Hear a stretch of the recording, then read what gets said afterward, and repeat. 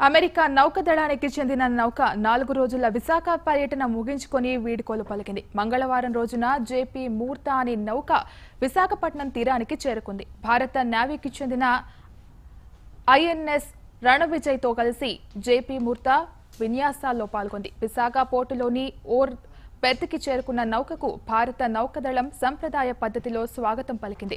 స్కూళ్ల విద్యార్థులకు, ఇతర సందర్శకులకు తమ నౌక పనితీరు గురించి అమెరికన్లు వివరించారు.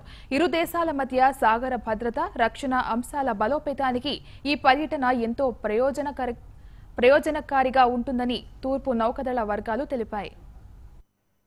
The U.S. Consul General, and I wanted to thank not only the government of India but also the people of Vizag, the city of destiny, for being such great hosts to this ship.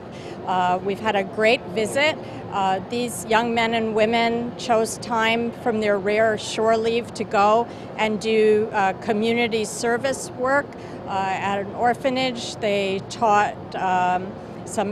taught some things to children here. They learned Bollywood dancing and cricket.